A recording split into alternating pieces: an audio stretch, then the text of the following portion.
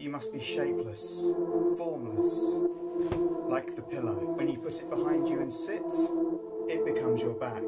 When you put your head on it and rest, it becomes your head. When you rest your feet on it, it becomes your feet. Become like the pillow, my friend.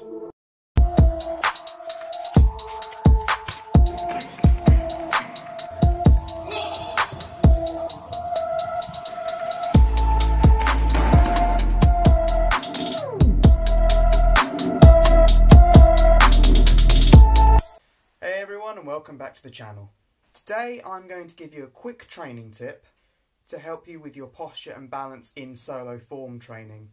And, you guessed it, all you need is a pillow.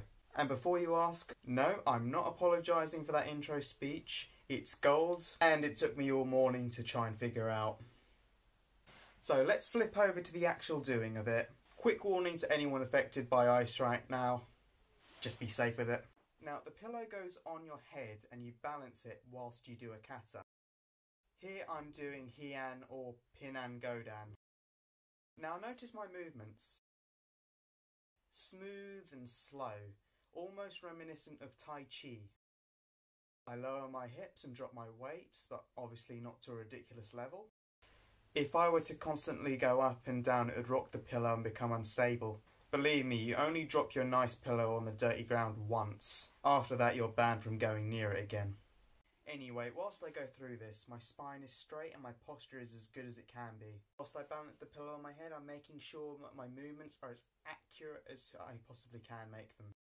Doing a kata slow is a real eye-opener to any mistakes that you're doing or anything that doesn't really flow with right body mechanics. Now, of course, you need to make sure that the pillow stays on top of your head during the entire exercise. If it slips and you have to support it from a weird angle, it isn't going to help your spine. And eventually the pillow will slip further and further down, maybe even onto your back.